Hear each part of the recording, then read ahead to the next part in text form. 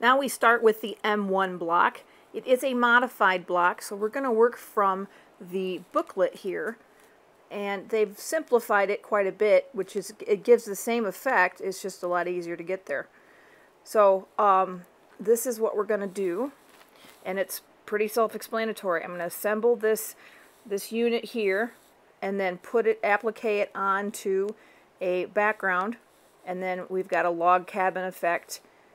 Rectangles, you got to put them on in order. So you put this one on, and then you put this one on, and then this one, and this one, which is why it's the log cabin effect. So I got my pieces here. I have a directional fabric, so I've marked that, and I've made my center square line up that's going to go in this unit.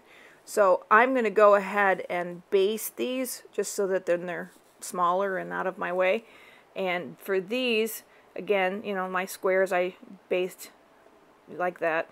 And then I'm going to do the points first here, and then I'll be able to do, because I'll get the sharpest point by doing the points first, and then I'll do this and then these big sides. So and then this is pretty self-explanatory. I will put this into a row and then attach one of these at a time. That will give me my X that I can then put on here, and we'll talk about how to center that as well. So I basted my center square, and I basted the first one that I'm going to add. I decided not to do them all. That way I just baste them as I go. So this one I've basted and put on the bottom, and I'm going to attach this at some point. But I've basted these here. I've done my points, and I've done the flat side, and then I did the long side. So I did these three. I'm going to connect these together in a row.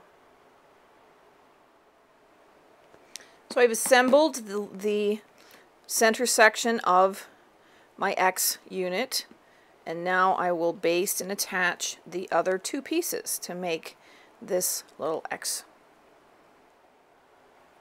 I've completed my center X unit, and so I got my little leaf pointing it up, and this is going to go on the center portion of the square, and this is why I haven't attached it yet, because it's easier to do it when it's still small.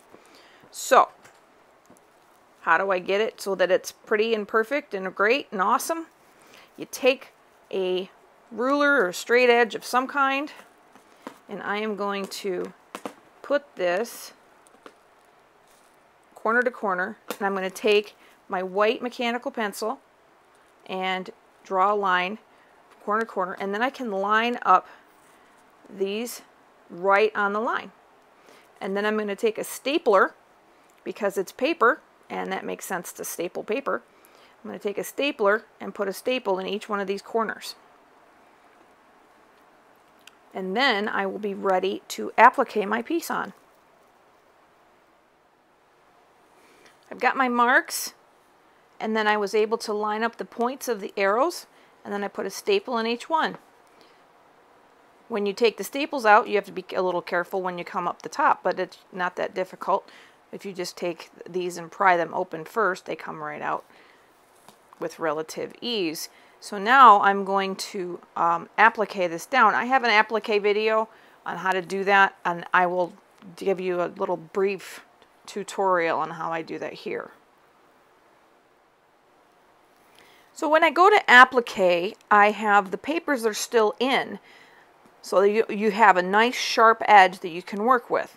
And so I started right about here, and I started my knot underneath something, and I just worked my way around, and I'm about here now. When I stitch under the edge. So you see where my needle is right under the edge, so the stitch ends up hiding, and I come up right on the edge of the paper.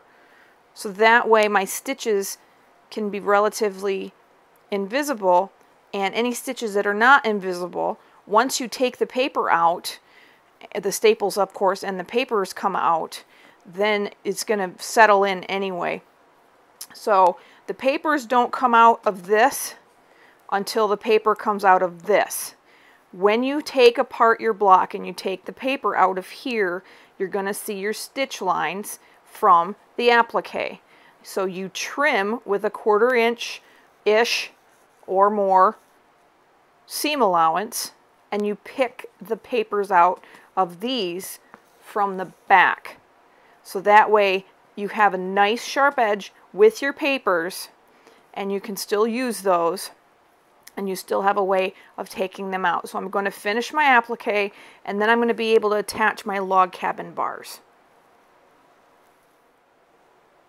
So I finished my applique and I took out my staples. So I'm going to put this over here, and now it is time to attach the bottom bar. So I've attached the first bar, and the next one's going to be on the left. So I've basted that, and I will put it on. Now the left side bar is attached, and I've basted the top bar, and I will attach it now. Top bar is attached, and the last one is the right hand one, which I just basted, and I will attach. So now my right side bar is attached, and I have a completed M1 block.